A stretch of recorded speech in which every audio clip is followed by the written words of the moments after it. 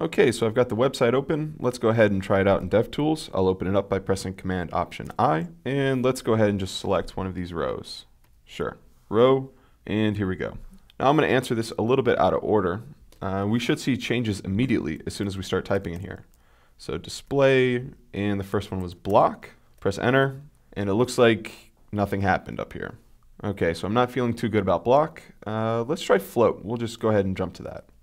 Go to float and press enter. Oh, okay, so that's being invalidated by something. Okay, so that's not working. Let's try instead display flex. Hey, and look at that. As soon as we do it, our columns look right. 2 and 10 are lined up, 3 and 9 are lined up, 4, 4, 4. They're acting the way we expected them to. And of course, we can also add flex wrap, and it still looks good. To learn more about Flex and the way it works, check out the link in the instructor notes. This means that display flex, wrap is the correct answer.